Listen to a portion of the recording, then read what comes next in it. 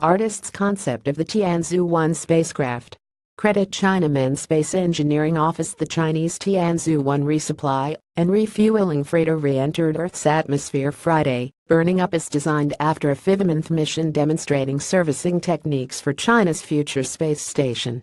The nearly 35-foot-long 10.6-meter robotic cargo carrier fired its thrusters 2 times to slow down and drop out of orbit, according to China's state-run Xinhua news agency. The ground-commanded deorbit burns guided the Tianzhou-1 spacecraft into the atmosphere over the Pacific Ocean at around 1000 GMT 6 a.m. EDT 6 p.m. Beijing time Friday, Chinese space officials said.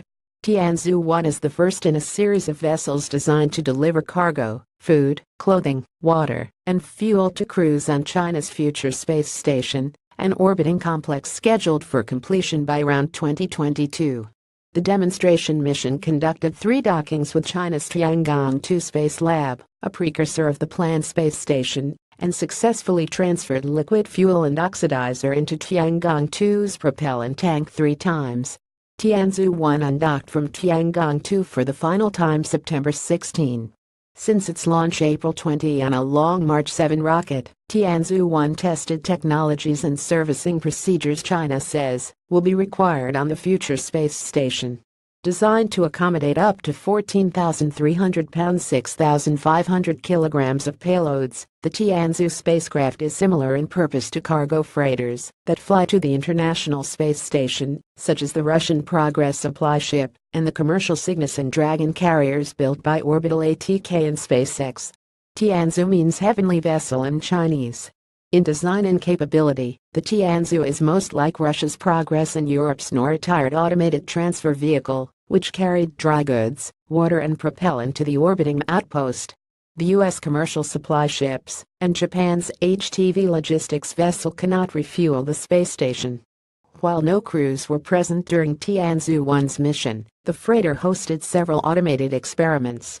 2 Chinese astronauts on the Shenzhou 11 mission lived aboard the Tiangong-2 Space Lab for 1 month late last year, the longest crewed spaceflight to date by China's space program. No more Chinese crews are planned to visit Tiangong-2. The next Shenzhou mission will launch astronauts to the Tian-1 module, the command section of China's planned space station set for launch in 2019. The Tian-1 module will be joined by China's second supply ship, named Tianzhou-2, for a cargo delivery before the first astronaut crew visits the orbiting facility aboard the Shenzhou 12 spacecraft. 2 more modules will be added to the space station by 2022, completing assembly of a complex that is expected to have a mass of more than 60 metric tons, about an 1/7 that of the International Space Station, and comparable to the mass of NASA's Skylab station in the 1970s. Email the author. Follow Stephen Clark on Twitter at STDPHENCLARK1. China Chinese Space Station Tianzhou-1.